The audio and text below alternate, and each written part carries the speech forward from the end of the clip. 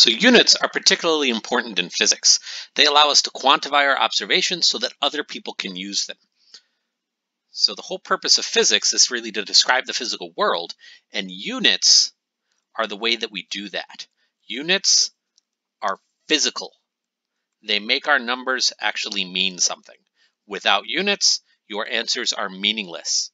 And we can learn a lot about units and how we use them. And we can actually solve a lot of problems based on units alone using a procedure called dimensional analysis.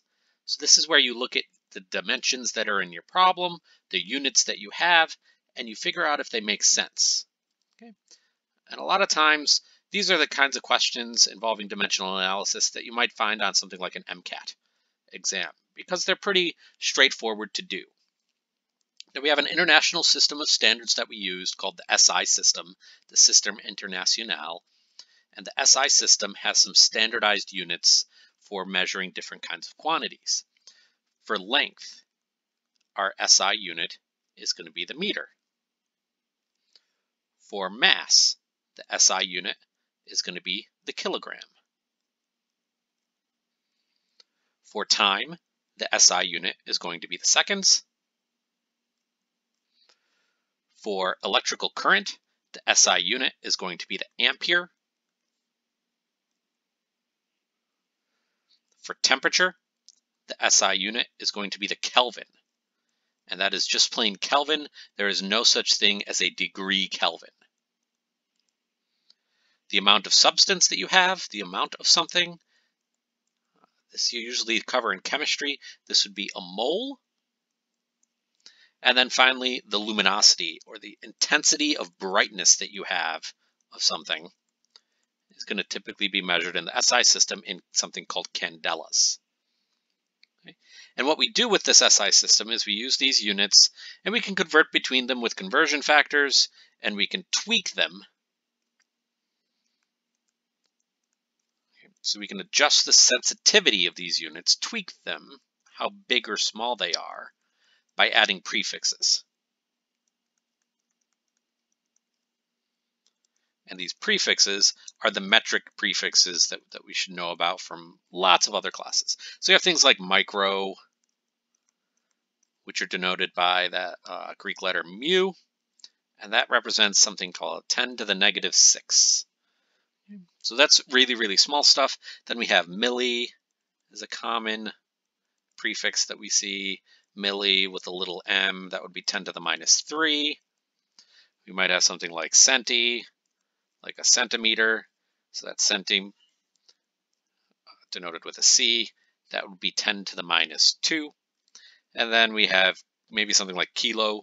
Kilo would be slightly larger objects. That'd be something with a k out in front. And that would be like 10 to the third.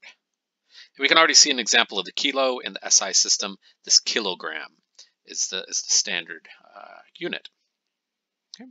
And what we want to do is we want to really practice and get really good at knowing this kind of scientific notation to write numbers. Okay, and we want to get really, really good at converting between these different units using this scientific notation format. So let's do some processes called factor label to figure out some kinds of conversions. So this is a procedure called dimensional analysis that we should get very, very good at. So let me ask the question, how many meters are there in 1 kilometer? Okay, so if I want to get this question, if I want to do this conversion, I can use these prefixes and I can do this. So if I have 1 kilometer, so 1 km, and I want to convert that into meters. So I can multiply this by a number, and as long as this number I'm multiplying by is equivalent to 1, I'm not changing it at all. So what I want to do is I want to get rid of kilometers, so I'm going to put kilometers on the bottom of this fraction. And I want to get it into meters, so I'm going to put meters up top. So if I look at just the units right now, without thinking about numbers, I can see the kilometers up top will cancel with the kilometers down bottom, and I'm going to end up with units of meters. So now the only thing I need to do is I need to figure out what's the conversion factor between meters and kilometers. Well, from the prefix chart, I know there's 10 to the third. So 1 times 10 to the third meters, or 1,000 meters in 1 kilometer. And what you want to do here is you want to use your calculator. Okay, so when you're running through these lectures, when you're running through this material, get out your calculator. Don't be lazy. Just type it into your calculator. Make sure you can do this.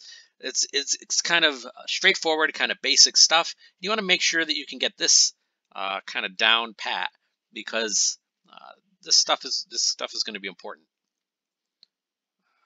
So we can multiply this, do this multiplication. I get 1 times 10 to the third meters out of this, or 1,000 meters.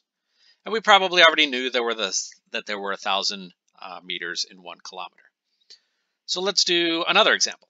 Let's do another kind of straightforward one.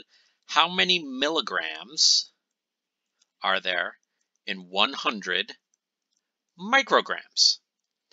So I need to do this conversion again. I can do this factor label.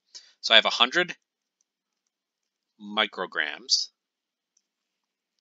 Okay, and if I want to get this into milligrams, I would kind of need to know the conversion between micro and milli, and maybe I don't know that. So maybe I'll do an in-between step. I'll get rid of the micrograms, and I'll convert those into just plain grams, because I know there's 1 times 10 to the negative 6 grams in 1 microgram. I can read that right off of my prefix chart.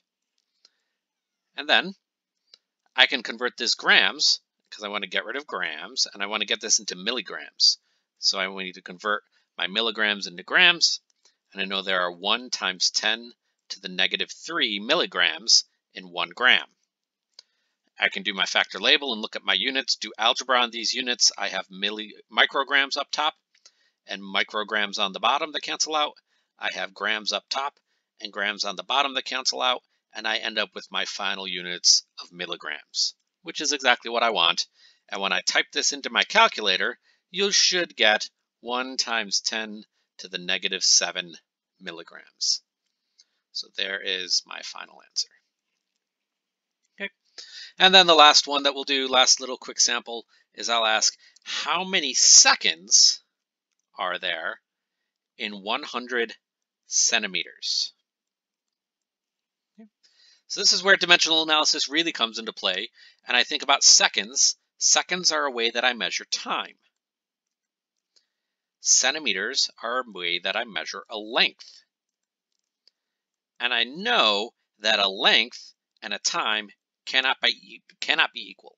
So these are not physical. This is not a physical conversion. I cannot do this. So these are things we always have to keep in the back of our minds. Is something physically possible? Is a conversion physically sensible? Sometimes it might not be, so you just can't do it.